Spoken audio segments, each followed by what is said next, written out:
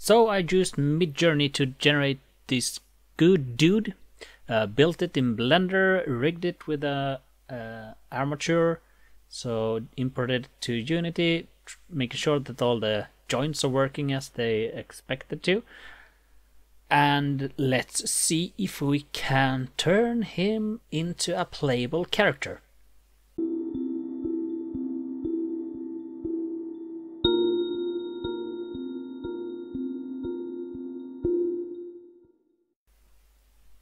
As I mentioned in my previous video, I want to have some kind of funny, silly looking guy. I didn't expect the final result, so stay tuned for the final result. I think it's over expectations. So enjoy me trying to figure out how to make a silly game character. Well, that didn't turn out too good.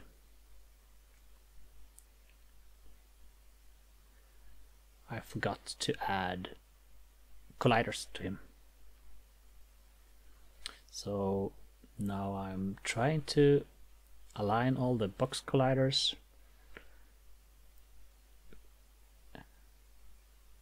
for all the joints and bones. This one was really wide. It was like a kilometer wide or something.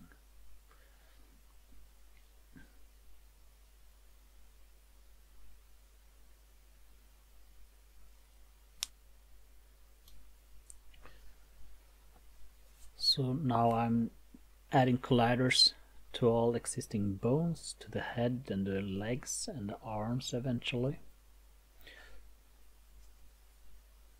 So when he falls, he will not fall through the floor. He will hopefully stay above it. But let's see.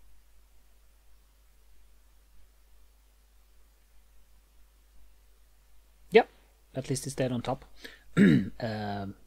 Didn't go as expected, but maybe this time. Nope.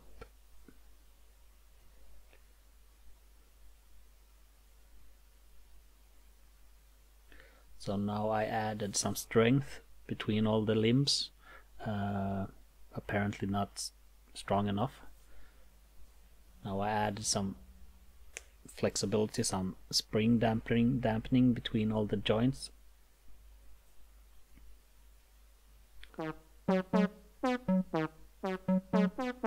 How you doing, buddy?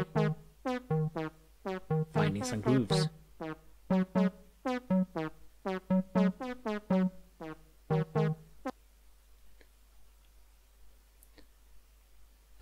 I'm not sure what he's doing now. It feels like he's trying to tie himself into a knot. Now it's starting to look like at least something playable. I was maybe too fast to say that. Yep.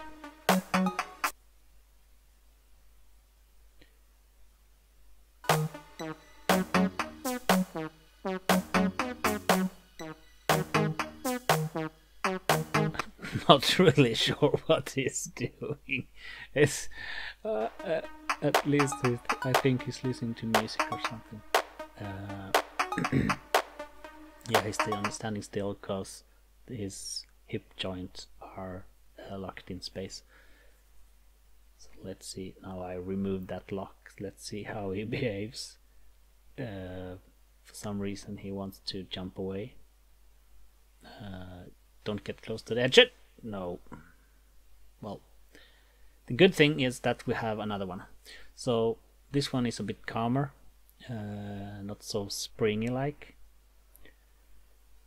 Hopefully he will not jump away.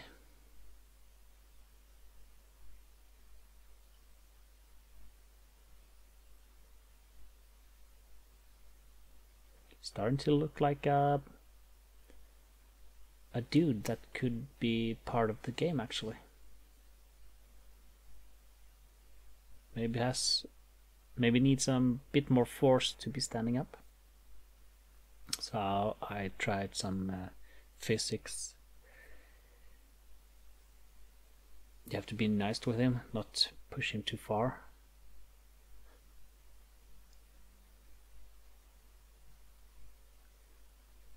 Okay, sorry. Sometimes you get carried away. Some balancing test? Could be a new game, maybe? Or not? Whoops. At least it didn't fall off. Whoops!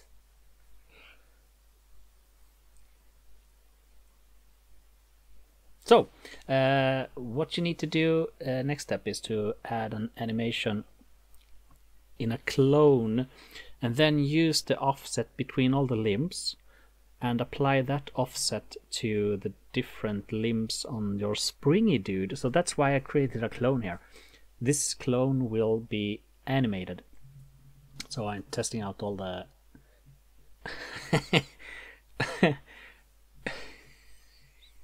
That looks so silly. I'll try testing all the bone structures and so on. Yeah. So they can be animated using animation from Mixamo. So we have one animated dude and one springy dude.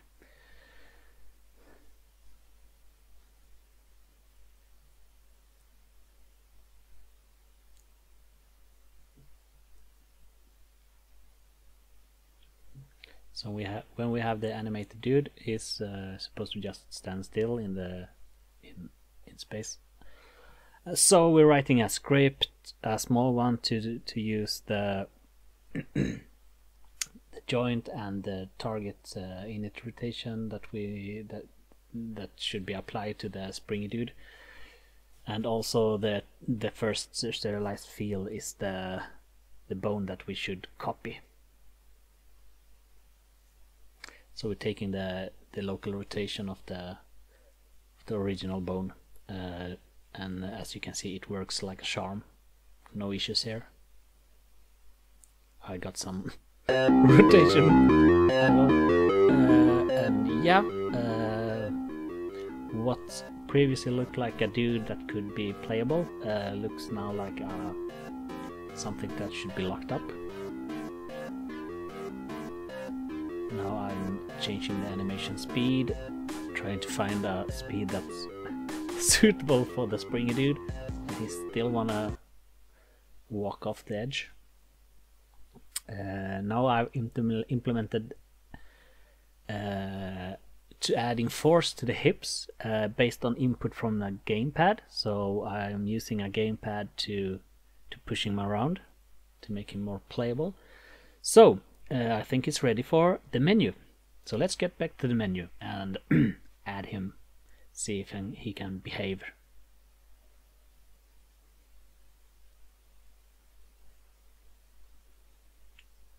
This is the first time actually testing the player in the scene.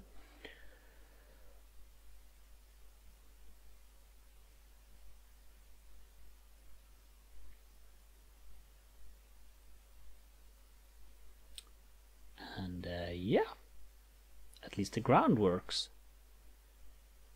And he's playable. Look at that dude. Swinging his hands, trying to get inside, but he can't. Because he can't open doors.